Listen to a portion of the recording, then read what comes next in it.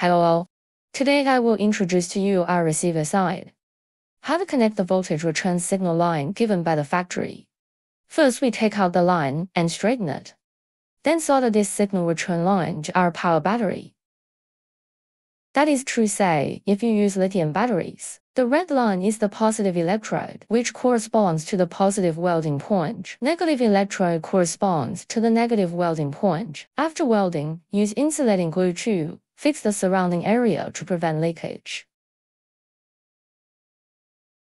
After welding the power battery section, we insert the white plug into the receiver return port.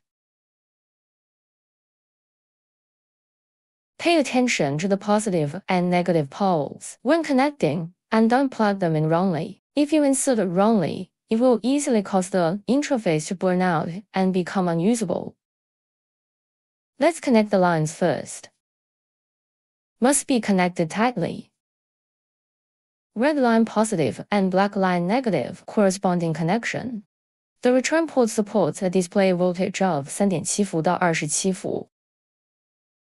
If your voltage exceeds 27 伏, it will not be displayed higher and can only be displayed as 27伏.